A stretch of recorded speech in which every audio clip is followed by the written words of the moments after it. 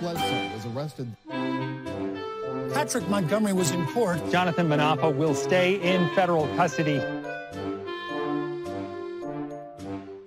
No, I don't take responsibility at all. Everyone, welcome to the show. So 23-year-old Ohio resident Alexander Sheppard posted on social media on December 30th of 2020. He wrote in part, quote, "Millions of us will be in Washington, D.C. on January 6th. He went on to cite conspiracy theories about the election. On January 5th, as he was driving to D.C., he posted a video on Facebook. And in that video, he said, quote, "We're not going to stand for it. We're making America great again." And on January 6th, he complained about Donald Trump not sending in the military. And then Sheppard was seen on surveillance video illegally entering the Capitol just minutes after the initial breach. He moved over to the Capitol crypt where he was taking part. He was seen on video taking part and pushing on the backs of other members of the mob. And then they were pushing on the police. So with that added force of all those people, they were able to break through the police line. So Sheppard was walking through the building. He was pounding on office doors. He was shouting as he was walking through, making his way through the building. He continued to record videos. He kept posting them online. In one video, Sheppard said, quote, "I'm here with some goddamn heroes, and we just shut down Congress. They called an emergency session. They said we're too scared. They've shut down Congress. Let's fucking go." He was then seen in videos outside of the House chamber where he was yelling at the police. He was chanting with the mob. A short time after that, the mob pushed past this new line of officers and they made their way to the House chamber doors. So this is where Ashley Babbitt was shot.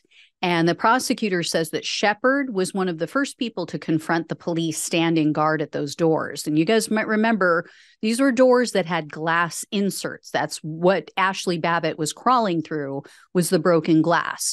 So he recorded Congress members through this glass. He was recording them as they were being evacuated.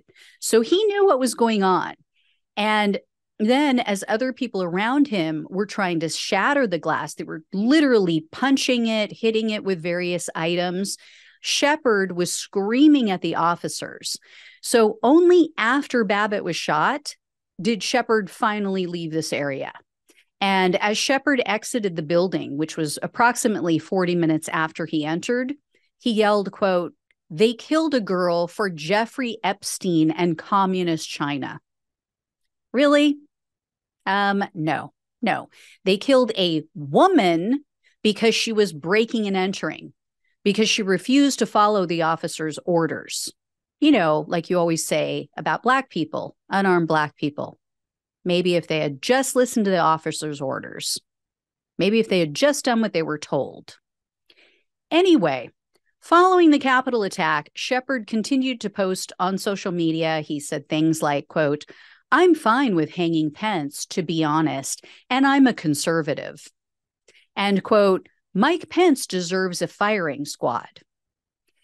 In a November 2021 interview, which was posted on Rumble, Sheppard said in part, quote, "I highly recommend non-compliance with all these illegal and illegitimate mandates by the unelected Biden regime."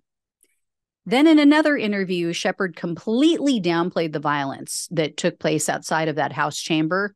He told the host, quote, "We were standing there with the guards and everyone around us was saying, 'Stay peaceful, stay peaceful.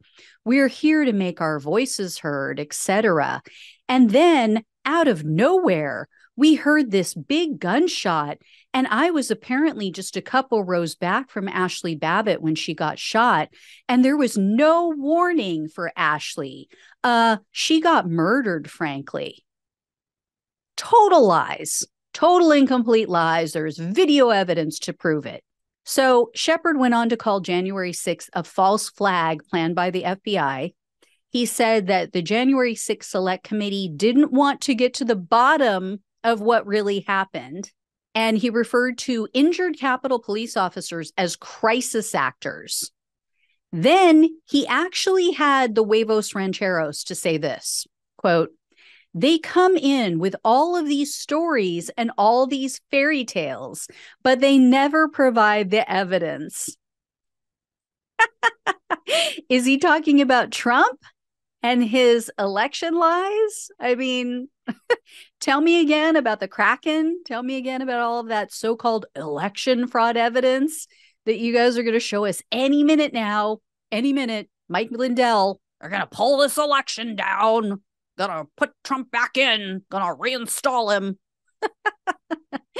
Anyway, there's more because he was interviewed again in December of 2021. And in this interview, Sheppard said, quote, "While we were in there, even Capitol police officers were there, and nobody said this is an unlawful protest. You guys need to leave the building."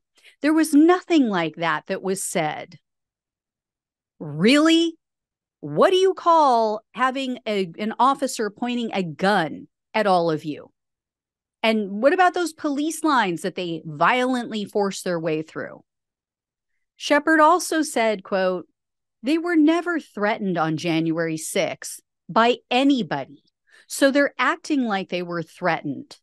And quote, "I was there peacefully. Everyone around me was peaceful." Oh my God. It's unreal. So Sheppard was arrested on February 23rd of 2021, and he was indicted on charges of obstructing an official proceeding, entering a restricted building or grounds, 2 counts of disorderly conduct, entering the floor of Congress, and parading or demonstrating in a Capitol. But rather than taking a plea deal and accepting responsibility for his actions, Sheppard opted for a jury trial. So in January of 2023, after repeatedly making verifiably false statements on the witness stand, Sheppard was found guilty on all counts with the exception of entering the floor of Congress. And Sheppard continued even after his conviction to do interviews and to spread false information about the election, about, the media. He attacked the DOJ and the FBI. He claimed that the FBI, quote, "doctored and planted evidence in his case." And in one post, Sheppard threatened, quote, "God bless America and God damn the traitors who stole it. Your time is coming." Surprisingly, Sheppard had no criminal history prior to January 6th.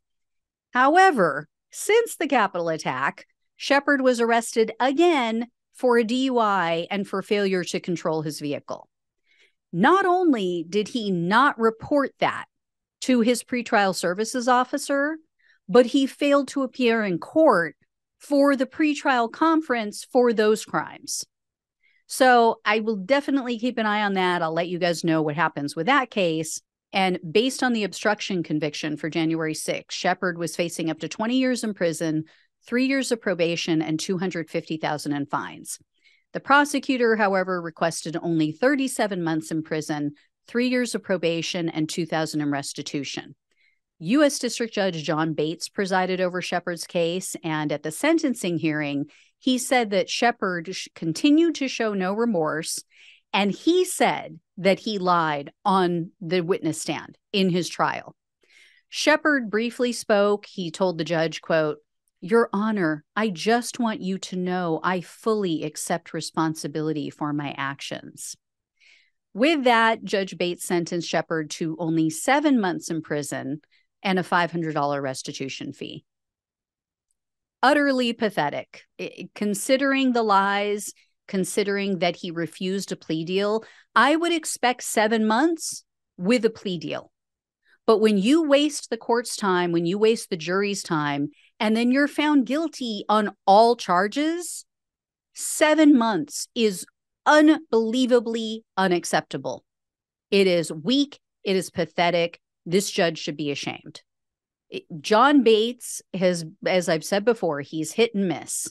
This was a wild miss. So I have no doubt we're going to hear more about this guy. Like I said, there's that other charge hanging out there. Let's hope that they give him some additional prison time for that. But yeah, I have no doubt with this slap on the wrist, this is just the beginning. I don't know that for a fact, but based on what I've seen from other January 6th defendants, and with someone like this who repeatedly lies and repeatedly refuses to accept responsibility for his actions, I have no doubt. So I'll let you guys know. Thank you so much for watching and listening. Please like, share, and subscribe. Please donate if you can, or become a monthly supporter. It really helps to keep the show going, and I truly appreciate it. Love you all. Take care, and I'll talk with you soon.